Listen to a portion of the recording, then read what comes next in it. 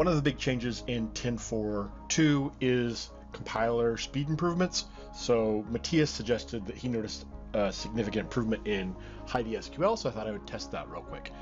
This is 10.4.1. Show that here, help about. 10.4.1, running on the bare hardware of my computer. This is my existing installation. You're going to notice a lot more CPU activity than when I go into Hyper-V, because Camtasia is recording the screen outside the VM. So you're going to see that showing up here, and just because, you know, I have other things running on here. But this has the full potential of the hardware. Everything else that you see running is going to be running on the computer still, but you won't see it when I'm in the virtual machine. Enough of that. Plenty of RAM and plenty of cores available to it. So let's start with a clean. I guess I'm doing debug Win32 first. So let's do a build.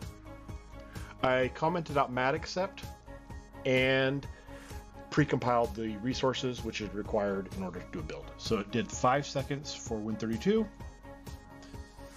Not the slowest install ever. And let's clean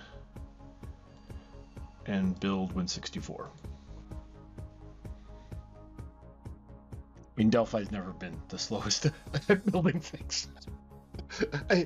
Granted, this isn't the biggest program. 7.6 seconds for Win64. So now let's fire up the Hyper-V virtual machine and take a look at it in there. So I'm in Hyper-V virtual machine. The CPU utilization is much lower in here, although it does still spike up close to the same. But again, that's because Camtasia is recording on the host machine and not visible in here, even though it's all running on the same hardware. This does have the disadvantage of being virtualized, so there could be some slowdown from that.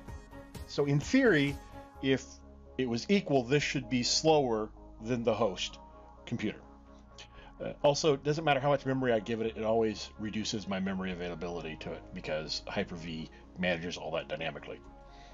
So we'll start with Win32. This is the same code. I've pre-built, commented out mat accept, and pre-built the resources. Win32, we got 3.3 seconds, and Win64.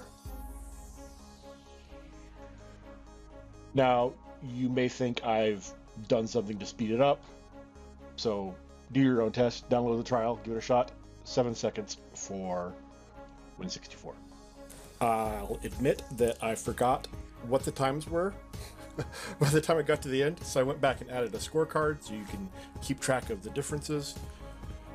And we see that Win32 is 40% faster, whereas Win64 is 8% faster. Your mileage may vary. I'm sure if I ran this 100 times, I would get slightly different results, but great to see that there are some speed improvements in 10.4.2 Sydney.